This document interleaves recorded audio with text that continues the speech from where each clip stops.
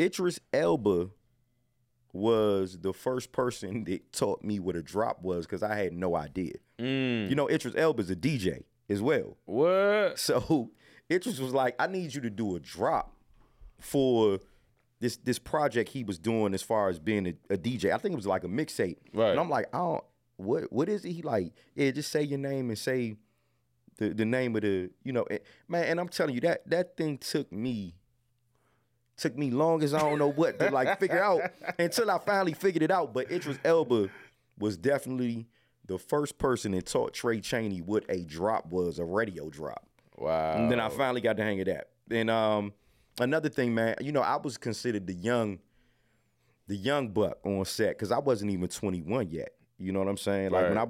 when I first started working on The Wire, I wasn't 21. I was just getting ready to turn 21, like in the middle of the season. So I remember I always used to try to go out with all of them, but I couldn't get in the club. You know what I'm saying? Even though I was on The Wire, but I don't think it had premiered yet. Right. And I remember times, man, when they used to roll, I used to be like, man, I feel left out. You know what I'm saying? But all of those guys, Wood Harris is my brother. Idris Elba is my brother. Michael B. Jordan is my brother. I haven't seen Michael B. Jordan in quite a long time. You know what I'm saying? But I know if I see him, it's love.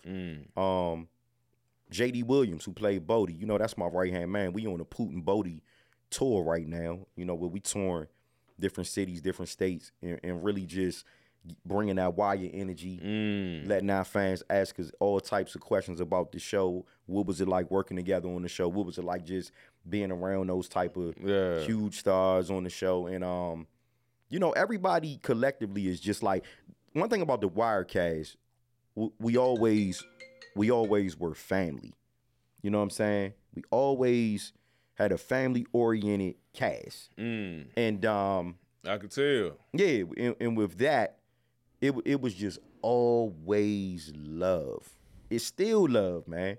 Like we still, we still, you know, it's been some very tough, you know, obstacles within our Wirecast. You know, rest in peace to Lance Reddick. You know, rest in peace to Michael K. Williams, Prop Joe. I mean, it's a couple of the cast members or the, you know, the influencers that was a part of the Wire that are no longer here in the physical form. Right. But their energy is still here. Energy never dies. No.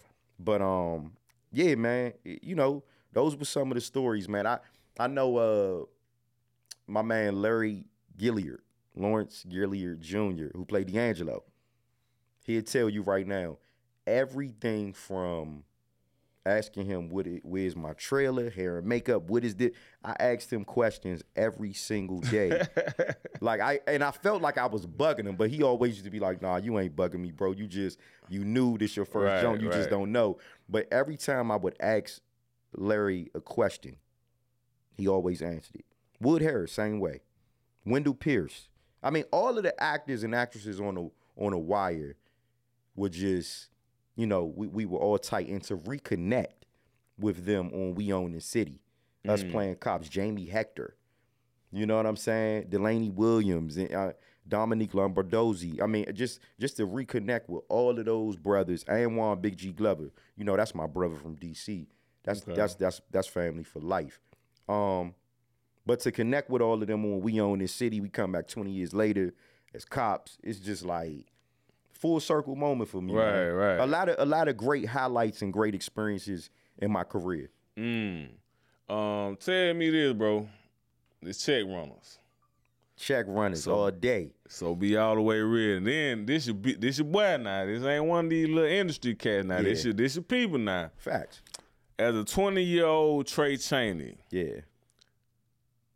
What was the biggest check you got from the Wire? And what was you spending your money on at the time?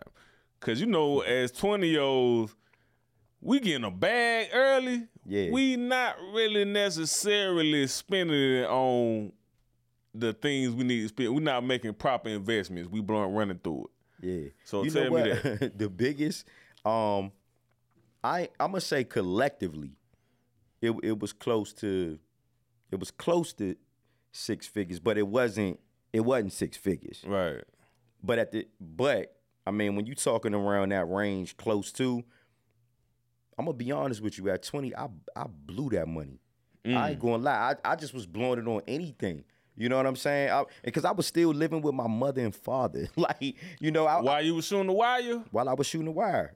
Hey, it's your favorite cousin at the cookout, Rico Ramil. Check out my brand new book, Get Rich and Praise God, man, on Amazon.com right now. Everything you need to learn how to secure that bag like a boss is right here in this book, man. I went from sleeping in a 1984 Buick LeSabre to living full-time off the gifts I was born with. And I want to show you how to do the same thing, man. Get Rich and Praise God, man, on Amazon.com right now. Check runners. Check runners.